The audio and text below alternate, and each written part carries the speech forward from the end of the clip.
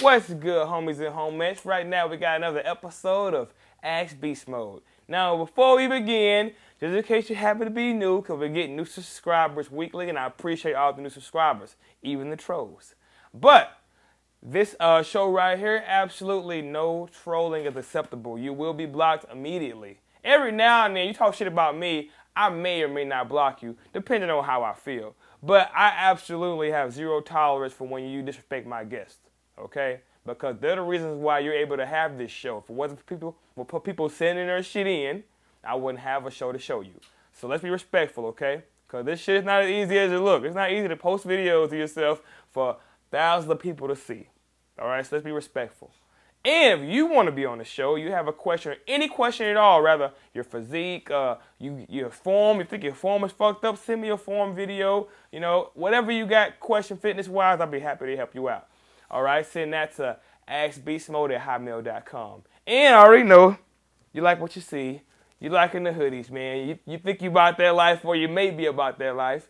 Go to my store at beastmodejonescoaching.com. We have, this one's not out yet. It'll be out at the end of the month, which is about the first week of February.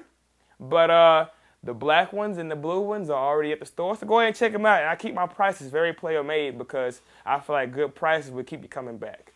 Now, let's go ahead and get to the first person. Check it out. I'm going to make this short and sweet. My question is, I'm cutting, obviously, and in the morning I can take one of these, one caffeine, 5 ephedrine. Caffeine, ephedrine, appetite suppressant.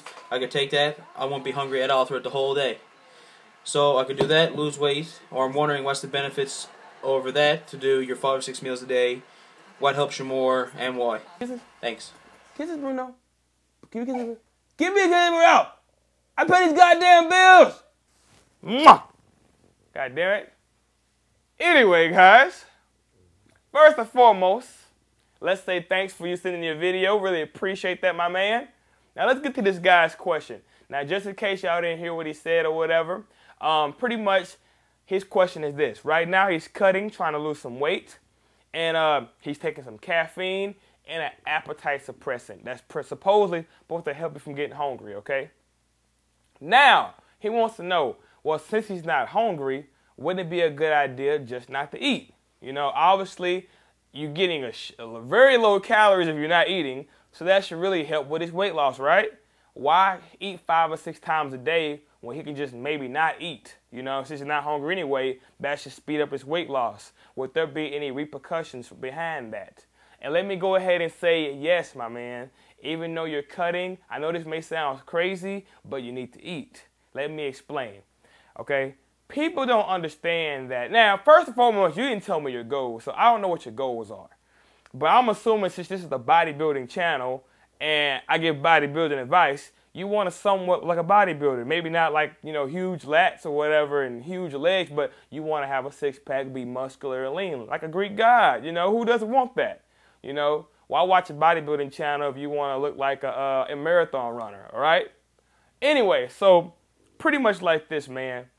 There's a difference, a huge difference between, I'll make more videos on this later, so this video won't be too long, but the point I'm trying to make is there's a huge difference between losing some weight and getting lean.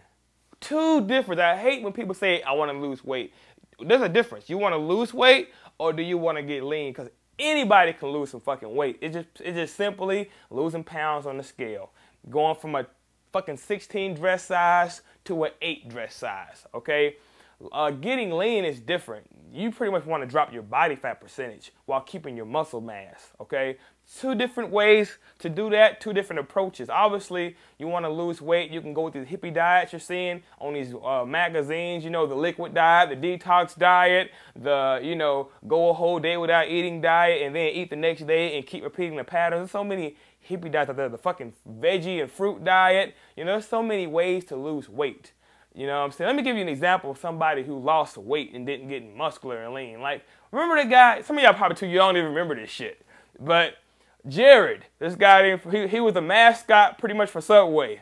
You know, he was the real fat guy, and he supposedly walked the subway, ate Subway every motherfucking day, and lost a shitload of weight. Congratulations, that was awesome. However, if you notice, you never seen the guy shirtless, and you can pretty much tell just by looking at the way he walks and his posture and how his clothes fit him, he's not lean and muscular. He lost a shitload of weight, but he's not muscular whatsoever, you know, probably skinny fat. Probably went from being real fat to skinny fat. That's a pure example of weight loss versus getting lean. And I'm pretty sure we know a lot of women like that, you know, who used to be fat chicks, and they went from being a fat chick to a skinny fat chick. You know what I mean? That's the difference between losing weight and getting muscular. When you want to lose weight, you just simply cut calories and just let your body do what it do. But when you want to get lean and muscular, it's practically a science. I mean, you got to keep your protein high. You need to go to the gym and stimulate your muscles. That way they can maintain and stay there. I mean, you need to get the right amount of carbs and proteins to feed your body. You need to get your rest. Supplementation is not a must, but it greatly helps. See, let me explain to you why this is so important, okay? A lot of y'all don't realize this, but when you're cutting, whether you're losing weight or trying to get lean, you're in a calorie deficit. Now, I don't want to make the shit sound like more than what it is, but for the use of a better word, you're practically starving yourself. No matter how smart you cut, you are starving yourself. Let me explain why, okay? The only reason why you're losing weight or getting lean is because you're not taking in enough calories to maintain your current body weight. For an example, I was 230 pounds. I was losing about 2 pounds a week. The reason why is because I was not eating enough food to maintain that 230-pound body, which is practically starvation mode. Now, I'm not in a crazy high amount of catabolic state, but in a sense, I am in a catabolic state, which is why we incorporate refeeds and cheat meals here and there to keep our metabolism from slowing down. Because if your body feels like you're being deprived so long, you know, it's going to eventually slow down to maintain your weight. Your body likes having body fat. We need body fat. We're not meant to look like the way we look. We're not meant to be huge.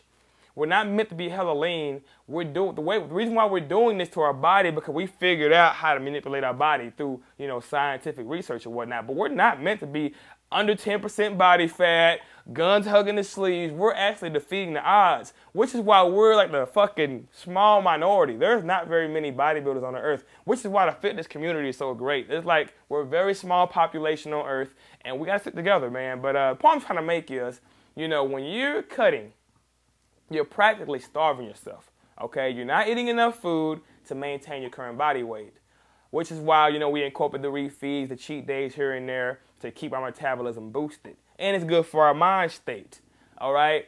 Now, eating protein, you know, getting a little bit of fats, getting some carbs to help push through your workouts, that's going to help maintain your muscle. Let me explain, okay? When you're in starvation mode, it doesn't matter if you got, like I said, your body doesn't care if you're buff or not. We're not meant to be buff and huge anyway. It's going to take whatever it can get. It's going to tap into your BCAAs, your branched-chain amino acids, through your bloodstream, through your muscles. It's going to suck up out your glycogen. You pretty much need to make sure you're getting protein to spare your muscle, okay? And like I said, you have to go to the gym and lift as heavy as you possibly can. As a natural lifter, performance is everything. You know, you don't want to be lifting 225 for 10 reps when you're bulking, and then when you start cutting, you can barely hit it twice. Obviously, you're not going to maintain all your chest mass. So you need some carbs. You need at least enough carbs to help you push through those workouts. You know what I mean? So it makes no sense not to eat. Now, like I said, I have no idea what your goals are, but I'm just going to assume, since you're watching me, you want to be lean and muscular. So I hope that helps you out, man. Yes. Not eating will help you lose weight, but you probably just be some skinny fat motherfucker. You want to be lean and muscular and shit, maybe have some veins in your forearms. You need to eat, but stay in a calorie deficit while you eat. You know what I'm saying? And still get to the gym and lift some weights. Anyway, hope I didn't talk too long, guys. And like I said, I'll do some more videos on the difference between losing weight versus getting lean, and I'll post more cutting advice videos. Obviously, this is cutting season for a lot of people, that whole New Year's resolution shit going around, so definitely to keep those videos coming. All right, so anyway, hope that was helpful. Let's get on to the next person. What's going on, Chris? Enough love for all the videos and all that, all the motivation. My name is Billy D'Souza, I'm 21. I've been lifting for about 4 years now, but only 2 years like tracking macros and training properly. The other 2 years I was on like some hippie bullshit, like one set on each machine, going around the gym and shit, some bullshit. But I've got some muscle imbalances in my back. So my first question is, have you got any more tips for muscle imbalancing other than doing like single arm movements? And my second one is, what's your take on like calories? Like, some people say as long as you hit just your protein, like the carbs and fat doesn't matter as long as you hit your calories. Like, what's your take on that? Like, you don't need to worry about carbs and fat. I was just wondering what your opinion is. But yeah, man, cheers. All right, my brother, first and foremost, thank you for sending your video in. Now let's get to his questions, okay? His first question was about muscle imbalances. He pretty much wants to know what can he do to fix his muscle imbalances. Okay, well, I'm going to go ahead and tell you 2 ways muscle imbalances can occur. One is you're doing too many bilateral movements, and what I mean by that is too much barbell work. Okay, obviously, some of us are left-handed, some of us are right-handed. You know what I mean? And you're going to have a dominant side. If you obviously keep using barbells all the time, that dominant side is always going to be dominant, and that weak side is never going to be able to fend for itself. That's what we have dumbbells and hammer strength equipment for. You have bilateral movements, which is mostly barbell work, you know, when you're using 2 limbs at the same time. And then you have unilateral movements where you're using like dumbbells and hammer strength, you know, and single arm cable, shit where you're using each limb individually. That's going to ensure you minimize muscle imbalances. But he already knows that. I think he said something about that. Now, another way to get muscle imbalances is just simply your form and shit. Obviously, if you're going to the gym, right? For an example, let's say you're curling. And, you know, you're rocking back and forth and shit like that, you can definitely get a good arm workout. I've seen many people get their arms big and they have the shittiest form ever, because regardless of using good form or not, it's still a percentage of that work is still going to be arms. Yes, a percentage of that work is going to be back, a percentage is going to be shoulder, but for the most part, you're still working biceps. Let's say you're curling 100 pounds and you're swinging. You're still probably getting about 60 pounds of that on your biceps. It would probably make more sense to just drop the 60 pounds and just do the shit, right? But whatever. Some people want an ego lift, you know, whatever. Who gives a fuck? Train how you want. Part I'm trying to make is form, man. You got to make sure you're training with proper form. Make sure you're controlling the weight at all times, not a whole bunch of swinging and jerking, because when you're doing a lot of swinging and jerking, you know, the tension is going to shift, and you're probably shifting the tension to your dominant side. So, 2 things. Work on your fucking form, maybe lighten the weight a little bit. Work on you getting your contractions. Make sure you're filling the muscle. Make sure you're making sweet love to the muscles. And like I said, do more unilateral work, man. That's what the dumbbells and hammer strength and cable is for. You know what I mean? We're not powerlifters here. You know what I mean? This is not a powerlifting channel. You know, you want to be a powerlifter, don't take my advice, because I'm not a powerlifter. I give advice on how to get your physique looking as perfect as possible. And that's how you fix those weak points. Throw in more unilateral movements and make sure your form is crisp. It's okay to cheat every now and then. We're not perfect. Sometimes I go to the gym and I'm like, fuck form today. I just want to feel some heavy ass fucking weight. But the majority of my training is good quality reps. Just like my diet. I have cheats on my diet, but the majority of my diet is good quality food. All right?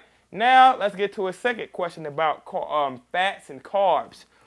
Pretty much a friend of his or whoever said it doesn't matter about protein, fats, and carbs. It's all about the calories. And now I'm going to say that's somewhat true, but it's somewhat not. Okay? Let's say, for an example, you're cutting. Okay? Obviously, you need to be in a calorie deficit. So first and foremost, protein needs to be high. Now, depending on how much you weigh, how lean you are, how hard you train, that's going to depend on how much fucking protein you get. But let's just say, for an example, you're getting 225 grams of protein and you're only left with, I don't know, about 1,500 calories. Well, you got 1,500 calories. You already got your protein out the way. All right, you got 1,500 calories left. Okay, now you got some carbs and you got some fats. Obviously, you can't get all of it from fats and you can't get all of it from carbs. So you're going to have to split that shit up. All right? Some people diet better. I've seen this myself through several clients. You know what I mean? Some people actually lose weight easier through a higher fat, lower carb diet. I've actually seen this myself. Couldn't believe this shit. I've had one client that I've had this guy on low calories. His fats were low, his carbs were high. You know what I mean? And it worked for the majority of people that's active. But for some reason, just couldn't lose his weight. So what I did was I raised his fat by 30 grams. We went from 40 grams of fat to like 70 grams of fat, dropped his carbs, and he was losing weight like a motherfucker. We threw away in refeeds like once every 5 or 6 days just to keep from flattening out. Because he would flatten out real quick, obviously, because of the low carbs. But the point I'm trying to make is, yes, it's all about the calories. At the end of the day, we're in a calorie deficit. We should lose weight. But some people just genetically are more carb sensitive than others. And that's what trial and error comes from. You know, we have to figure it out on our own. Either you hire a coach or you figure it out on your own. Some people work better with carb cycling, obviously due to carb sensitivity. Some people just work better on having, you know, cycling their carbs. And carb cycling depends on your split. Obviously, if you're somebody who trains legs twice a week and you train 6 days a week, you know, you're utilizing carbs a lot better than somebody who's training legs once a week and going to the gym and just working their bicep and triceps, having arm days and shit. I mean, it depends on your fucking genetics, if you're carb sensitive, your split, the kind of job you have. Obviously, if you're a mailman walking door to door delivering packages, and then you're some guy who works at an office just typing all day, you're not burning as many calories. So a lot of these things go into account when, you know, determining your macros.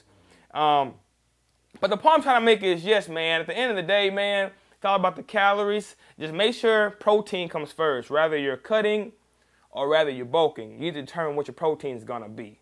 And then once you're left with the carbs and once you're left with the fats, you determine how many you're going to get of each. You know, me personally, I'm more of a moderate fat kind of guy. I love my peanut butter. I love my olive oil. I love guacamole at Chipotle. So I'm not really big on carbs. I can diet on 150 grams of carbs and be good as long as I can get me some fats, you know. But some people are different. Some people don't really care much for fats. They love bread. They love pasta. They love rice. So, you know, it all comes down to you. You're going to have to play around with those on your own. But your friend is practically right, man. It's all about the calories. But there are some special cases where some people got a carb cycle and some people are just going to diet better on higher fats and low carbs, all right?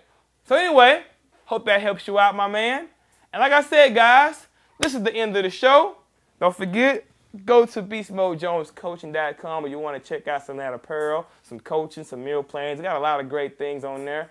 And you want to be on the show, ask Beastmode@hotmail.com. Let's see some form check videos. You know, if you're not sure if you're squatting right, benching right, whatever, send that video in. Let us check you out. Submit questions, any questions at all. Critique your physique, whatever questions you may have, send that shit in. Let's keep this show going. I love this show.